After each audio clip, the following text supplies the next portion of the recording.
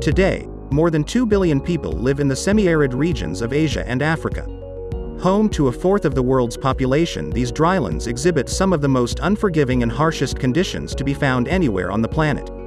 The vast majority who reside in these regions rely on agriculture for their survival, with 754 million living below the official poverty line. Crops on which these regions depend for food security are constantly beset by changing climates, extreme weather events such as droughts to nutrient-depleted soils, and environmental degradation. Development progress is further thwarted in many cases by a lack of information, market access, conflict, non-inclusive economic institutions, weak governance structures, and limited state support. Resultantly, those who call the semi-arid regions home, tragically remain the poorest, the hungriest, the most nutritionally insecure, and the most marginalized in the world. But it does not have to be like this. Change happens when institutions and nations of goodwill coalesce around a concern for common humanity in which a brighter future is created for all. Agriculture in dryland is exposed to numerous risks and uncertainties. ICRISAT works towards improving the productivity, income and livelihood of the smallholder farmers practicing agriculture in drylands of Asia and Africa. Our crops are highly nutritious and resilient to climate change. And thus begins the story of ICRISAT, the International Crops Research Institute for the Semi-Arid Tropics. ICRISAT was established in 1972 by a consortium formed by the Ford and Rockefeller Foundation with the support of the Indian government. India's Green Revolution started in the 1960s and initial discussions were held for the establishment of a dedicated sorghum institute in the country. This concept later evolved into creating an International Crops Research Institute for the semi-arid tropics for key dryland crops.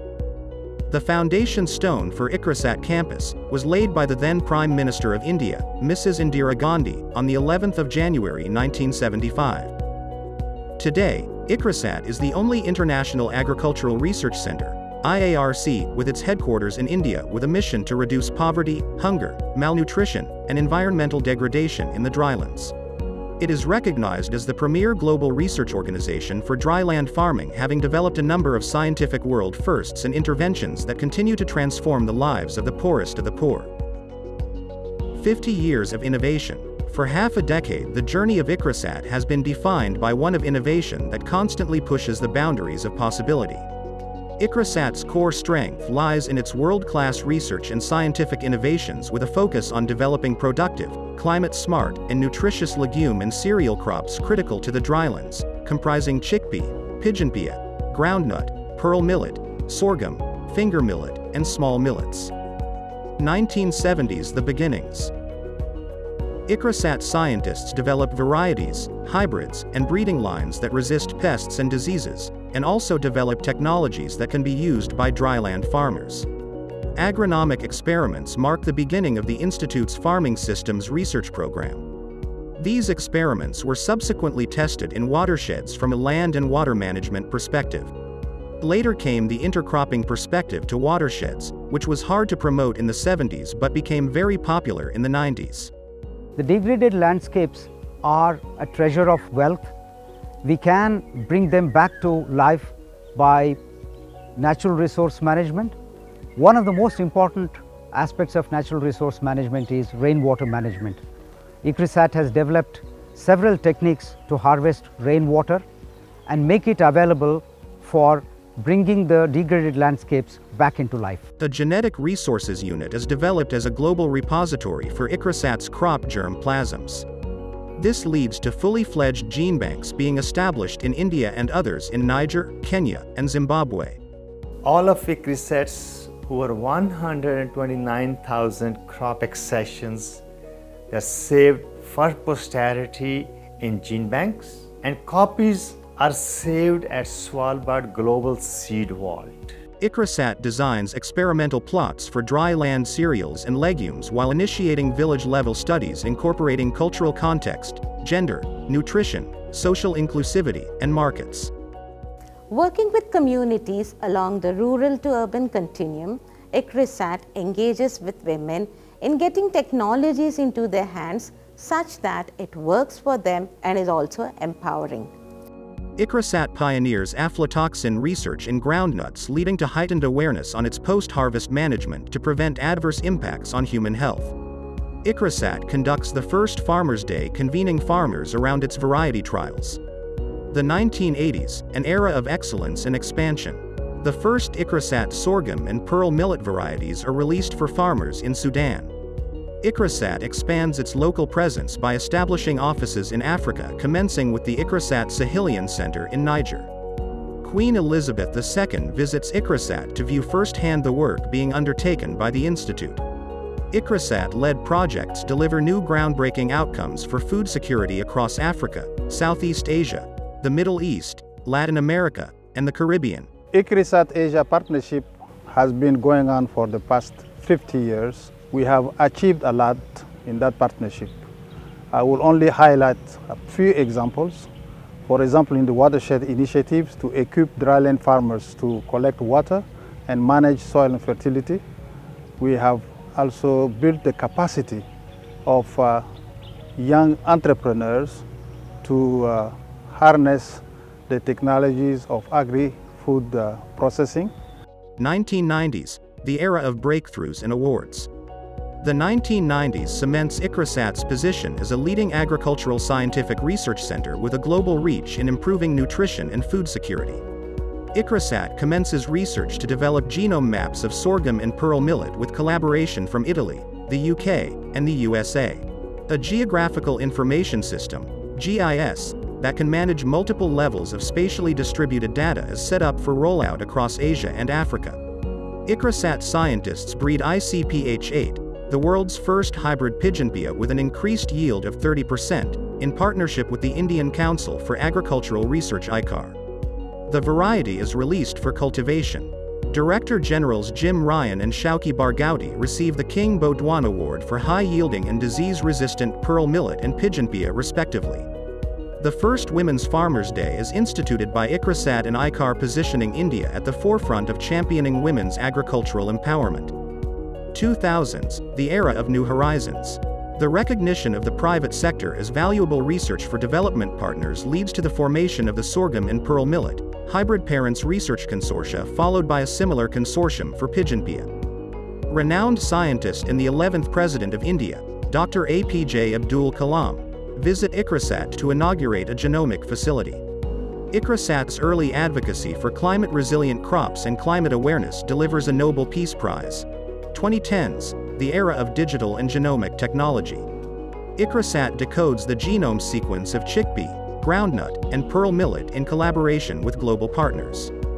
The combined impact of genomic and digital technologies results in fast-tracking crop innovations. An increase in investment in science and technology in Africa, and ICRISAT particularly has been investing in the arid tropics, especially in light of climate change that has been affecting quite a number of farming communities. ICRISAT has invested in advanced genomics, for example, using translational genomics, structural biology to be able to identify genes of interest that would enhance resilience of our mandate crops. This decade sees many world firsts led by the Institute: high oleic acid groundnut, high iron and zinc pearl millet, and sorghum contributing to improved nutrition in infants and children, supporting the attainment of the Sustainable Development Goals.